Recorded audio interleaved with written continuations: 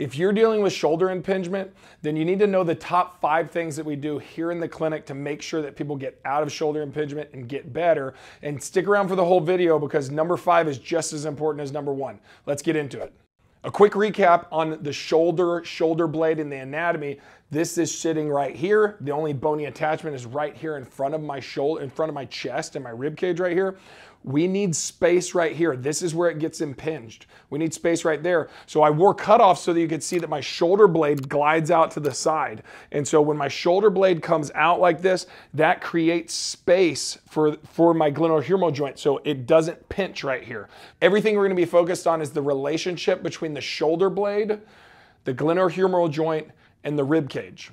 We need thoracic mobility. Right from the get-go, we have to have a pathway for the shoulder blade to go into so that it can create space right here. So we have to be able to dig into this spot. So we're gonna go after that first, is how do we gain thoracic mobility so that as the shoulder blade goes back, we have space right here. And then we're gonna talk about how to stabilize it. You're probably wondering why I have all these cool tools right here, okay? So this is a Mobo. We'll have a link in the description so that you can check these out, but it does a lot of things. It's a great tool for the things that we're trying to do, increasing mobility and getting more motion. I also have this foam for a pool noodle. So we could use something like this too to increase thoracic mobility. The double lacrosse balls, easy, quick and easy. You can find these as well on Amazon.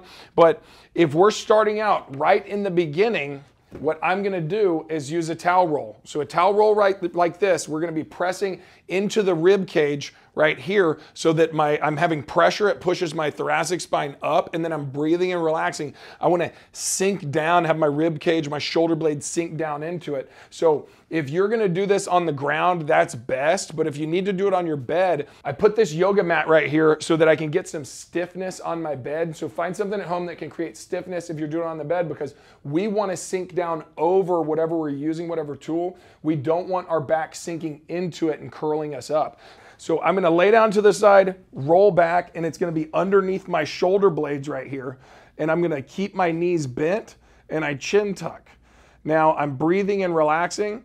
If this is my shoulder blade, then I wanna be just below the shoulder blade, at the bottom of the shoulder blade, and then about mid shoulder blade, I'm gonna do 3 different spots, and I'm gonna do about 10 breaths in each spot. I'm just allowing myself to glide down into it.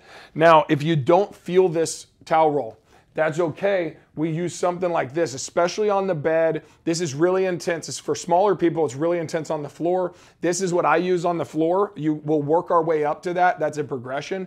But what we want to do if we're on the bed is get a double across balls or something like this set up, and I'll lay it down like this. I'm going to lay back, and this is going to give me good pressure right here. And if your back starts popping, then we know it's working. I'm chin tuck, keep my knees bent right here. If I straighten my legs out, then my pelvis rolls forward and it takes some pressure off these double lacrosse balls. So I keep my knees bent, I chin tuck, I can have my hands like this, I can have my hands out to the side. The only position I don't want them in is palms down, because watch my shoulder, when my palm goes down, it starts to roll forward. So it's tilting, it's anterior tipping, and so I'm not getting as much pressure, and it's negative for the shoulder position. We don't want to go into too much internal rotation like this. That's closing that subacromial space. We want to be in more external rotation while we're rehabbing it and we're getting out of pain. Now, exercise number 2, I want to work on the outside of my shoulder blade right here, where the rotator cuff muscles come in, they connect. The muscles will get really tight in between the glenohumeral joint, my humerus, and my shoulder blade, and so I want to loosen this up. If it's really tight and hunkered down, it's going to cause some compression. It's going to cause some compression, some irritation in that joint, so I want to loosen that up and get some of that pull off of the rotator cuff muscles. So what I'm going to do, we call it the Hollywood, so I'm going to lay down right here, putting this off to the side, and then I come here, and you can see here's my Hollywood pose like this. So almost like a swimsuit model. So I'm laying down and I'm digging into that muscle tissue. You should be able to find some tender spots right there. And so doing it on the floor is best, but if we can't get on the floor, I'm not getting enough pressure right there. So what I'm gonna do is flip this over and make it have more tension. I put this down, and I'm going in between those shoulder blades. I'm going outside the shoulder blade, and then I'm laying my head down, and I'm just letting it dig into tender spots. I want to do this for about a minute. I find 3 different spots, and I'm 20 seconds in each spot, and I'm loosening that up so I can decrease that pull on my rotator cuff, and I'm opening up that tissue. We find that our clients tell us that one of the exercise tends to be really tender, so take it easy on yourself. We want to do these exercises routine twice a day. It's not about killing yourself and making it extremely painful.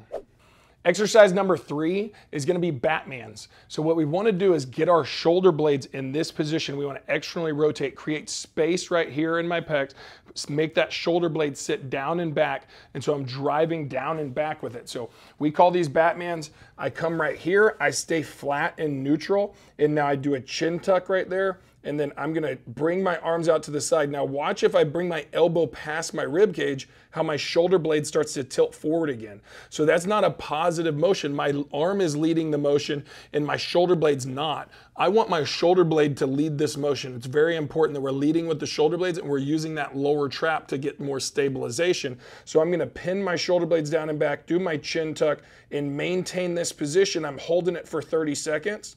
My elbows are down below my rib cage, and I'm leading with my shoulder blade.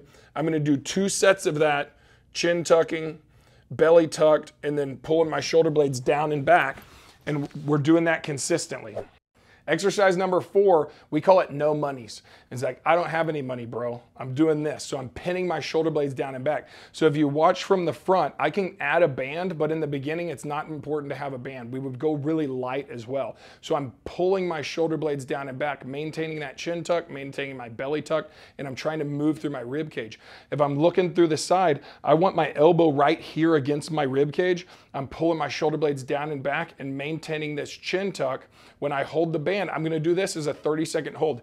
In the beginning with our exercises, we wanna activate muscles. If this is my entire muscle, these fibers fire really well and these ones don't. So when I do a sustained hold in the first 2 weeks, I'm getting more motor activation. When these fatigue out, my brain will recruit these fibers. So if I get more muscle fibers fired up in the beginning, we've found here at the clinic, it works much better when we get into a strengthening program. So we're gonna do sustained holds with these 2 exercises, the Batmans and the no monies. I'm gonna pin my shoulder blades down and back, maintaining my chin tuck, and I'm holding this for 30 seconds. I'm gonna do 2 sets of that one. Now this is a great exercise for when you're at a stoplight, when you're in the car. We're pinning those shoulder blades down and back, palms up, and we're maintaining this position and we're holding it. We can do it any time of day, but that's reinforcing good movement patterns for the shoulder blade and creating the space that we're looking for that's gonna get us out of this shoulder impingement problem. Exercise number 5 is threading the needle. So what I'm gonna do is I'm gonna get on the bed, I'm gonna get on the floor, and I'm coming out to the side. So I sit on my heels as best I can. I'm gonna come out to the side, drop my head down. I put my hand on top of my heel, my hand right here, drop my head down, and I just breathe right here. I'm gonna take 5 breaths right here. Sinking down into it a little bit more each time. And then I'm gonna come the other way. I'm gonna do the same thing. I'm doing 5 breaths with that, resting my head on my arm, and I'm doing that on both sides for 5 breaths. So I'm loosening up that muscle tissue that I'm working, and when we do that, we're gonna get more length in it, and we can get more of those muscle fibers activated. So we'll do this in sequence, that we increase mobility, and then we spark up the right muscles, and then we lengthen the muscles. Now we talked about 5 of the top exercises we should be doing, but we have a bonus exercise right here. The big thing to know is that we do not start this in the clinic until 2 weeks out. And the reason why, if my shoulders are rolled forward right here, then this serratus muscle, this ribby muscle right here that pulls my shoulder blade up against the rib cage, it's already short. So I've got to create some length in it. So I need to pull that shoulder blade back. And if I do that for 2 weeks consistently, I'm creating more length in that muscle, and then I can activate it better. And that's the muscle that pulls me up against the rib cage when my shoulder blade comes up. It's the holy grail muscle. So we're going to talk about how to activate that. This one's a little bit tricky too. So remember, wait 2 weeks for this one, but I'm going to be on my knees right here in a modified push-up position. I'm coming down almost in a plank, and I'm pushing my elbows down and I'm pushing my chest away. My shoulder blade is pushing against the rib cage tighter. I'm holding this for 30 seconds. One of the tricks that we do in the clinic is that we tell people every 5 seconds of that 30 seconds, so 6 times in 30 seconds, I'm gonna push up a little bit more right there. And I push up a little bit more. And I push up a little bit more. So I'm doing that every 5 seconds so I can get more activation out of that serratus anterior muscle. Remember, that's the holy grail, but we don't want to start that until 2 weeks out. Once we get that fired up, we're going to be off to the races.